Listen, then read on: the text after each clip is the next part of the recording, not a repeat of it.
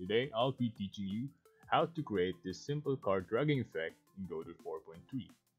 There's two ways to go about this. You can either go physics based or UI based. In this tutorial, I'm gonna teach you the UI way. Feel free to comment down below if you have any questions regarding this tutorial. With all that out of the way, let's start. First, you wanna create your card scene. Here, I'm using a simple control node and adding a sprite as a child for the visuals. Set up your sprite. Make sure to offset its position to align it with the control node's center. You also want to create a test scene for our playing field. Here, I just use a simple node 2D, add a node 2D child on it as well, name it hand, and this will hold our card. Then, let us add a script for each scene. In this tutorial, we will be focusing on the dragging of the card. So let's go over to our card scene script. We want to connect all these signals to our script. The onGUI input function is emitted every time an input event is triggered inside the controller, including its child. So when we hover our mouse over our card and do an input, this function will run.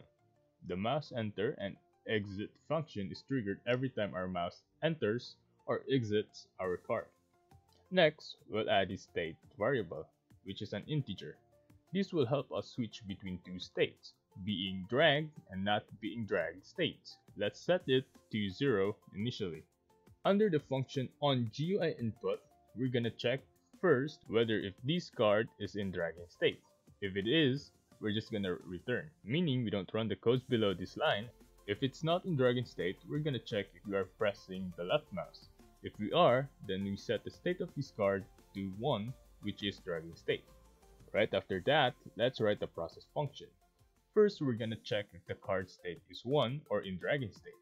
If it is, we're gonna set the card's position to our mouse. Make sure to offset it as well so it'll drag from the center.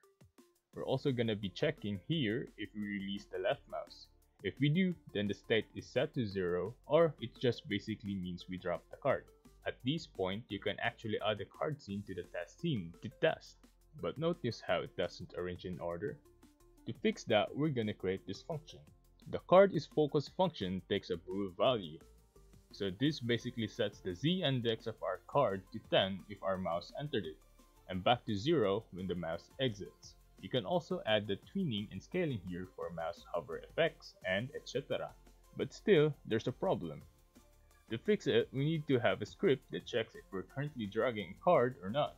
You can do this through singleton or in the test scene. You just need to make a boolean variable. In my case, I have a singleton autoload named global. Now to fix the problem, let's go back to process function and set the global to true if the state is 1 and false if the state is 0. Then in the card is focus function at the very first line, we check if a card is being dragged. If so, then we just end the function. Let's run it again.